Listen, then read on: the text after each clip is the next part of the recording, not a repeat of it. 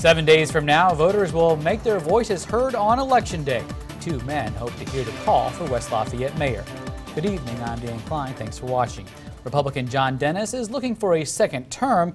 Democrat John Polis is looking for an upset. I sat down with both men this afternoon as each stated his case.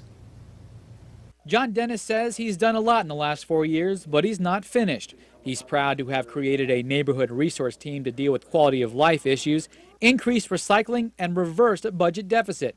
If elected, he says the biggest challenge will be revenue. Our challenges are going to be to look at ways to provide high quality services, look at ways to incentivize growth within our community, and look at ways to cut costs and recover costs however we can. He's proud of recent projects including the Lindbergh Road and Cumberland Road projects and getting firefighters into a permanent home. If elected, he would like to tackle the Happy Hollow Hill and South River Road.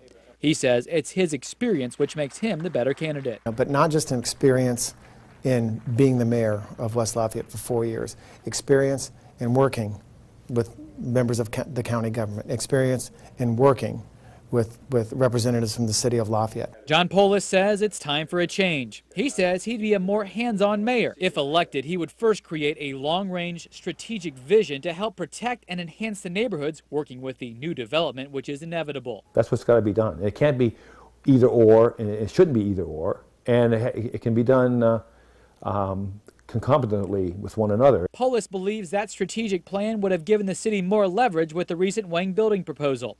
He says West Lafayette needs to compete better with other cities by providing things like Wi-Fi hotspots. Polis says it's his military background which makes him the better candidate. It's my style of leadership is what's going to make these things happen.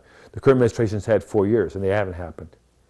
We don't have that forward thinking. We don't have that thinking outside the box. What can we do to make sure we keep our place within the Big Ten University community?